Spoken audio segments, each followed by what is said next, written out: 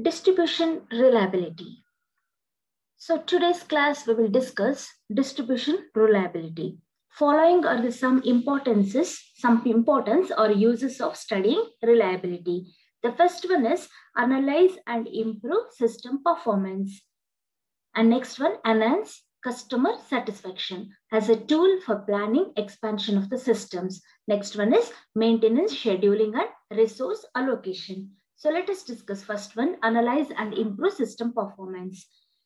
Reliability here, under this, reliability assessment helps in the identification of weak areas in terms of frequency of failing and duration of failure of the system. This speaks about analyze and improve system performance.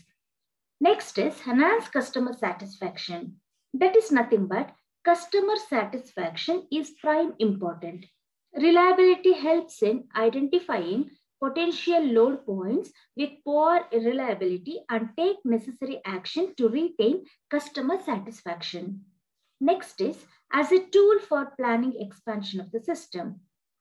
Growing energy need and load requires expansion and development of existing system. Reliability models help the utility to compare the various proposed projects and choose best one. Last one is maintenance, scheduling, and resource allocation. Distribution systems are comprised of thousands of components that tend to fail and require maintenance.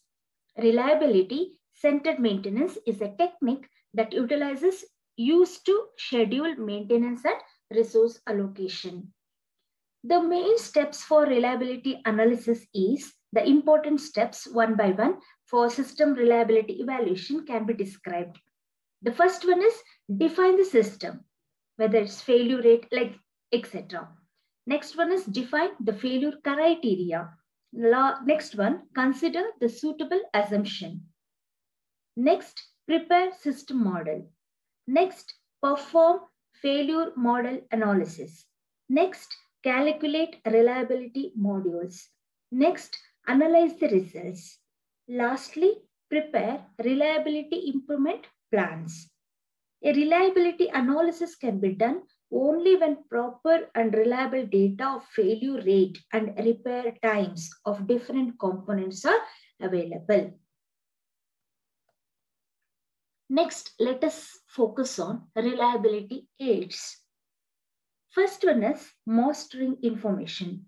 Everything in universe is energy and information. Aggregated data is information and information helps to take decisions. Information is such a resource that can be utilized to use all other resources in the best possible manner.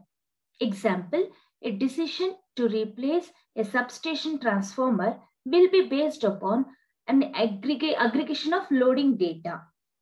As we organize the information, we deepen our scientific understanding of the system and use information for transforming the process of production and services with the help of information technology.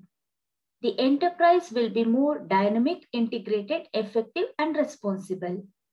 For useful deployment of IT, the following points has to be considered. First one, does IT connects various activities of whole organization? Second one, is the information system centrally managed and compatible throughout? Third one, is the information network widely accessible?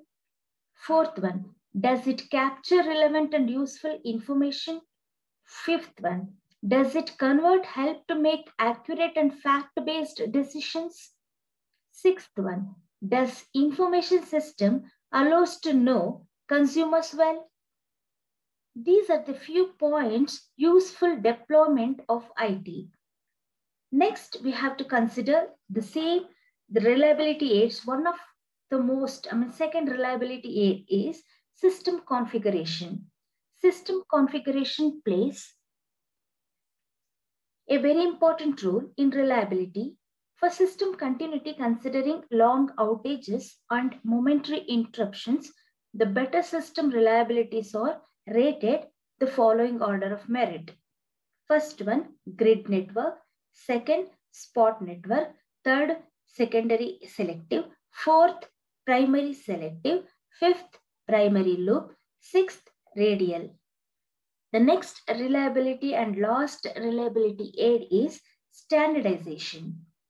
It is necessary to evolve planning, design, operation, and maintenance, material, constructional, and instructional standards, codes in respect of the following with regular reviews and updating. First one is specification for the equipment of mass utilization. For example, distribution transformers, cable, etc. Second one, constructional standards for installing various equipment connections. For example, tapping arrangement for 11 kV line, sagging and fuse mounting arrangement. Third one, manuals for the guidance of the field staff. Fourth one, training institutes need to be well established. Fifth one, software packages for different computer studies should be standardized. Sixth one, accurate system diagrams are essential for reliable operations. So these are the few points which comes under reliability aids.